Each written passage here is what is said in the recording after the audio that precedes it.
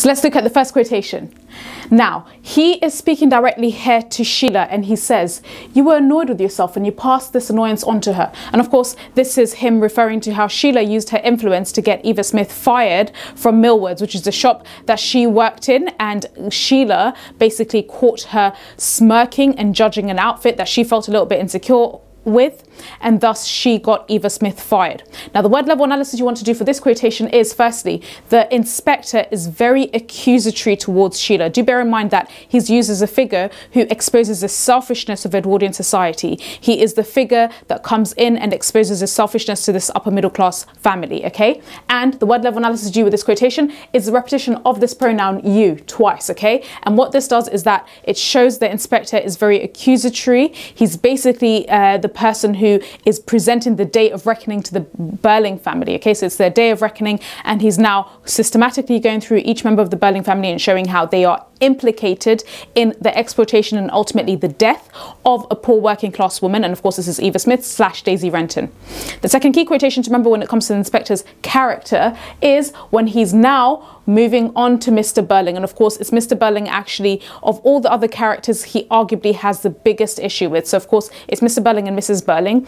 However, Mr. Burling, who is even more powerful than his wife, he seems to be far more accusatory towards, okay? And of course, because he recognizes the power that men like Mr. Burling have in society. Now, the key quotation here is when he states, public men, Mr. Burling, have responsibilities as well as privileges. And the key word level analysis that you want to do here is firstly the adjective public, to talk about public men, to say, yes, Mr. Burling, I can see that you're really proud of your position in society, but actually that position means that you owe society a debt. You owe a responsibility to society to be kind and to pay equally people who are weaker than you, people like Eva Smith. The other keyword level analysis you can do here are the abstract nouns, responsibilities and privileges, showing that whilst Mr. Burling, of course, enjoys the privilege of being a wealthy, powerful man, he also has a responsibility to give back to society, of course, shown through this abstract noun.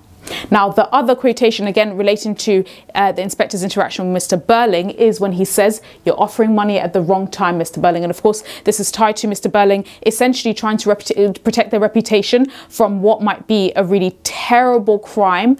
And of course, obviously, if Eva Smith's suicide is proven to be directly tied to the Burling family, this would destroy their reputation. And so basically, Mr. Burling is trying to bribe the inspector, and the inspector here is being sarcastic and ironic, saying, you're offering money at the wrong time. This money that you want to pay me in a bribe, you should have paid this money instead to Eva Smith. She probably would have still been alive. And of course, you'd been paying her a more fair wage.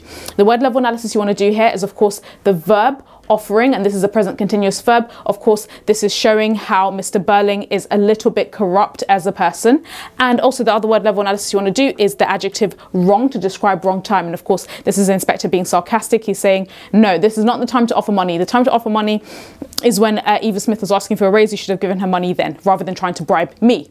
Now, the final quotation you want to focus on with Inspector Goole's character is when he's now making a social commentary, a social critique as to how there are ... So I've skipped out a few words here. There are millions of Eva Smiths ... all intertwined with our lives, okay? And the word level analysis you want to do here is, of course, the hyperbole millions, to talk about how there are millions and millions and millions of people in Edwardian society who are incredibly poor, and they are all connected. Even if the upper class and the middle classes don't see them as connected, they are all intertwined, okay? One element of society is still reliant on another element of society, okay? And the inspector is basically also using the plurals, Eva Smiths, and of course he also talks about John Smiths, and Eva Smiths and John Smiths. These are just a metaphor for the poor people in society who are suffering, and who people like Mr. Burling, Mrs. Burling and the Burling family exploit for their own advantages, and it's up to them. It's their social responsibility as powerful people to give back and to help these people in society, okay? So that's really it when it comes to word level analysis and the key quotations to remember for the character of Inspector Goole.